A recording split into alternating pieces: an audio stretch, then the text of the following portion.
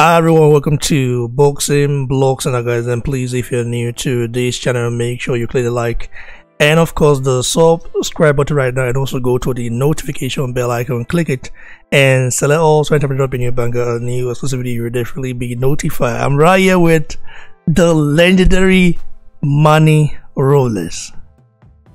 Oh my god, señor, gracias por venir a este programa. Estoy muy contento. You can unmute your mic there. So yeah. Are we good now? Yeah, now. Okay. Thanks for coming. No, I mean, I have to thank you for coming because I never thought you were going to come. Like, it's amazing to have you guys here. Right on. No, I'm a man of my word. Sometimes I forget things, but not on purpose. Never on purpose. So first of all, let's just talk quick about what you're doing, for the kids, because I've been going through your profile. You've been helping a lot. You're into this charity stuff, right? Yes, we had a toy drive. Well, I went and I turned in the toys since last Saturday, but we had a huge toy drive. It was very successful.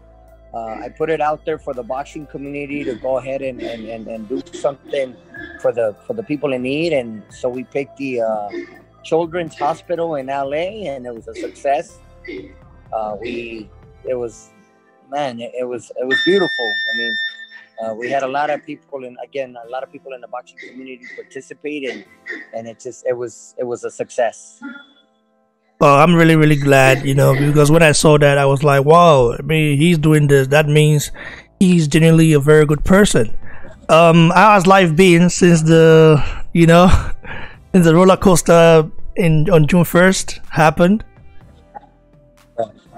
Correct. No, it's been good. I mean, I'm still the same person. Nothing's changed. I'm in the gym, working with my guys, working with my fighters, and trying to build the next champion, And it's when you're passionate about what you do, then you can, you never allow a situation to determine who you are as an individual. That what happened on June 1st when we won the heavyweight title, that was a special moment, special day. But it shouldn't determine who you are. The love for the sport is still there. The love to continue to show up to the gym and work with my guys, work with my fighters, with my amateurs, my pros. It's what I was born to do. God put me on this earth to do exactly what I'm doing today. Yeah, no. Today I had to rewatch the Ruiz Joshua fight, the first fight. It was so amazing how you gave Ruiz, the right plan to beat Anthony Joshua. How were you able to figure Joshua out as a fighter? Because a lot of people have said Joshua has flaws, Joshua is this, Joshua is that, is robotic, but nobody was able to figure it out, until you did with Ruiz Jr. How were you able to figure Joshua out as a fighter? You study the fighters, I've known Anthony Joshua since he was an amateur. I watched him fight at the World Championships as an amateur in Baku, Azerbaijan, when I was working with Team USA, and I got a chance to meet him back then, and I've been watching him fight since he turned pro, And first of all, I'm a fan of Anthony Joshua. I was always a fan. Even as an amateur, I always looked up to him and admired him as a fighter and everything he was able to do as an amateur, winning gold in the 2012 Olympics, and eventually becoming who he is today. But it just so happened that we got the opportunity to fight him with one of my guys. Actually, two. I had fought with Dominic Brazil back in 2016. We had fought him back then, and then we fought him again with Andy Ruiz. So I was very well aware of Anthony Joshua, and being up close and personal with the first fight versus Dominic Brazil. I got a chance to know him a little bit, look at his strengths, study his strengths, but also study his flaws. And, we took advantage of that with Andy Ruiz, and it worked. In the rematch, things kind of, changed ways. because Joshua came up with a different game plan. And a lot of people have been saying Different game that plan, right. Andrews Jr. did not train for that. He did not, but we Right. saw you do some pad work with him. I think he trained for it, but maybe he didn't take it serious as it took the first fight Right. serious. No, of course. He wasn't 100%, you know. He trained for the fight. Of course he did. If he didn't, then he wouldn't have gone the 12 rounds that he did with Joshua. You know, he trained, but he wasn't 100%. And that's the problem. When you challenge a fighter like Joshua, you need to be 150%, you know, and you need to be on your A game. You have to be at your best. And unfortunately, he wasn't. I believe that we had a good game plan coming into the second fight because I suspected that Joshua would not really box more than he normally did, and kind of like you know, be on his toes and a lot of forward stick and move and not be stable, not stand in the same place for too long. But again, when you're not 100%, when you're not you can't execute a game plan when you're not at your best. Yeah, that's definitely true. So, yeah, I guess you watched the fight, Joshua's fight with Pulev this last weekend. Yes, I You did. know- Yeah, I called it. I called the fight, and I put a little video out there with my thoughts on the fight, and I suspected that that Joshua would get the knockout after the 6th round. After Are the you- 6th round, and yeah, so he got it in the 9th. So yeah, good. Are you impressed with the new But not before Joshua? the 6th. Were you impressed with the Pardon me? performance, or because a lot of people have been criticizing? I like what I they- saw, considering that he hadn't fought in a year, you know. I like what I saw from Joshua.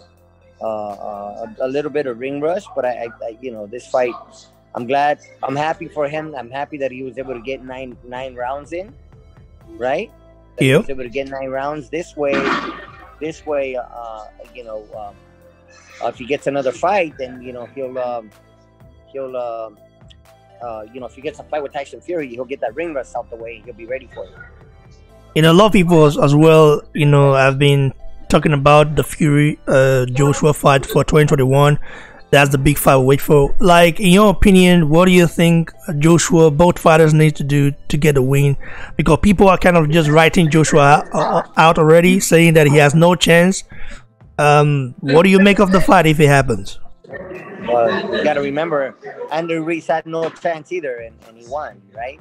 So why can't someone like, you know, Anthony Joshua have a chance? Of course he does. He's a world champion, and you know it'll be an incredible fight. I think the fans are gonna win more than Joshua versus Fury. I think the two winners are gonna be us, the fans, because it's a fight we all want to see. So at the end of the day, may the best man win, but we're definitely gonna, you know, as fans, we're gonna be the real winners that night. Yeah, también quiero hablar en español también. Claro. Quiero hacerte una pregunta sobre Andy Ruiz Jr. ¿Has hablado con él desde los meses que ¿De qué? ¿De hablas de Andy? sí, habéis hablado? No he hablado con él. No, desde el año pasado, después de la pelea, no, le mandé un mensaje, le texté un mensaje, me contestó, pero fue todo. Pero hablar con él, ni por teléfono, ni en persona, nada. No. Le ¿Y deseo cómo- lo mejor, pero ¿Y cómo te sientes cuando... Porque yo sé que tú fue su entrenador, Sí. algo así, pero las cosas no ha sido bien con vosotros. No quieres que las por ahí... cosas Por no ahí, van a por salir ahí bien cuando el peleador no pone de su parte, cuando el peleador no se entrega al 100%, por supuesto que las cosas no van a salir bien. Por supuesto que no. Entonces, lamentablemente, Andy, después de la pelea en junio, cambió mucho. Ya no era la misma persona. Entonces, yo creo que es mejor así. Yo creo que con una persona no está dispuesta a entrenar, a entregarse, a trabajar duro, no se puede trabajar. Para mí es mejor así, porque es mejor si le va a quitar el tiempo que se lo quite a alguien más, o si no se va a entregar al 100%. Yo no me quiero hacer responsable, porque ese deporte es muy peligroso. Entonces, cuando no estás preparado, cuando no vienes al 100%, se vuelve aún más peligroso. Entonces, yo no quiero ser parte de alguien que no tiene disciplina y que no se prepara al 100%. Qué lástima, qué lástima. Do you have any heavyweight in your roster now? As of now, do you have any? Is there any heavyweight in your roster? Yeah, I have Charles. I have Charles. I have Charles Martin. Charles Martin fought Anthony Joshua for the world title. As a matter of fact, he was a world champion then, and Charles Martin just in last February he won the mandatory. So we're the mandatory challengers now to the belt. Wow, that's interesting. So of course, I have to ask you that we know the best pound for pound fighter, Canelo Alvarez, will be fighting on Saturday, and against Callum Smith. What do you make of that fight? What do you think wins that fight? It's going to be a good fight. I think it's going to be a good fight. I think Callum Smith is definitely a solid world champion at 168. I don't think he's fighting any pushover. I don't think it's going to be. I think it's going to be a competitive fight, and I like it. Should be interesting. So stylistically, do you think Canelo wins? I don't know. I want to see a good fight. Canelo win. If he's the favorite, so he should. But will he? I don't know, because Colin Smith is a solid 168 pounder. You can ask me the same thing. Is Colin Smith gonna win? I don't know. But that makes it interesting, right? When the size difference was crazy when I saw it. The size difference, C3. Big time. Yeah. You gotta know how to use it though. But, okay, Coach Manny. Okay, thanks a lot. My friend would love to ask you a question. Tajagwe. Yeah, go for it. Manny, I'm so happy you're able to get on the show. I just wanted to. We touched up on you being in Brazil's corner when he fought Anthony Joshua, and people were giving the praises to Andy Ruiz, and I was a little bit disappointed when I told people, I'm like, listen, the missing key was Manny Robles. Manny Robles has fought Joshua once. He's been watching Joshua for a long time, so I believe without you, Andy Ruiz would have gotten that win. And people could hate this channel, they could hate me for it, but I 100% believe that. So it was disappointing that when he left, people still weren't really acknowledging, like, okay, Manny was that guy that really brought Andy to it. It was just Andy's fault that he wasn't able to actually train.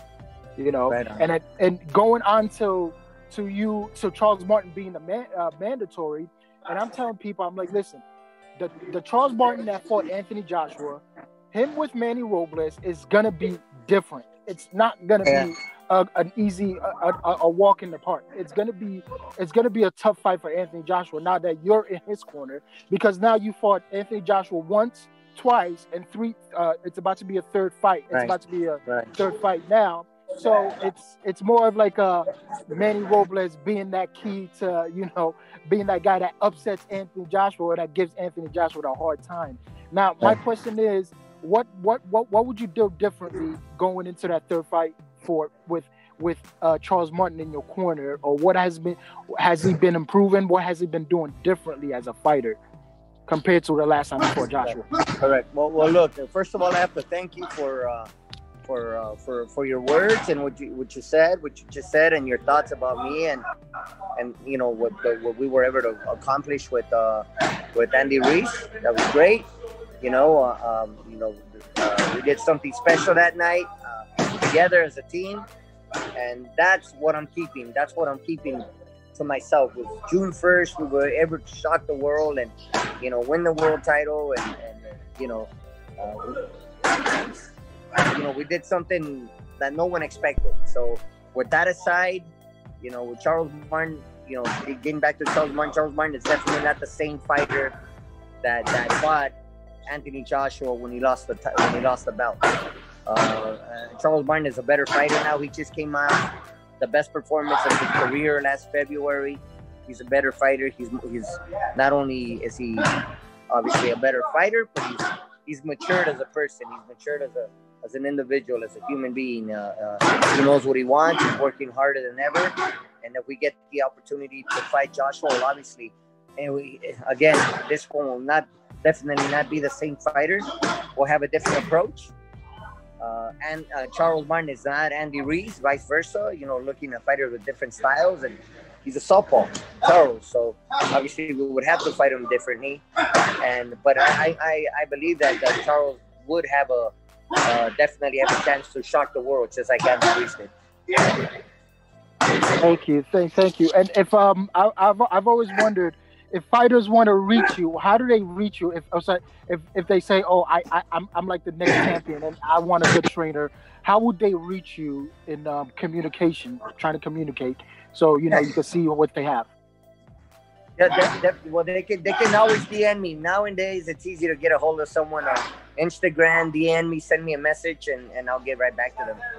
You know what I mean? Normally, that's how I do it. Awesome. Yeah. Thank you so much, Manny. That's all I have. Thank you so much. Thank you for having me. Thanks a lot. I really appreciate it. God bless you for joining the show. You are the first trainer to join this show, and I'm really glad. But I want to ask you one more question first. Like, I know you like just a pathetic question away. Like, if you were to be a part of the Joshua team, for example, because I know your style will be very effective with Joshua, your style of training, because I just heard recently that Joshua has like 3 trainers or something like that come in and help out with his training. Okay. If you were to be in that position, do you think Joshua will be a much better fighter than he is now? I think I can add to his to who he is now as a fighter. I think I can help in some ways. I've been watching him fight for a very long time. So I know, because I'm a fan. So I know him very well. I know, but I also believe in myself and my abilities as a coach, and be able to add to what he already has to offer to try to make him a better fighter. Definitely.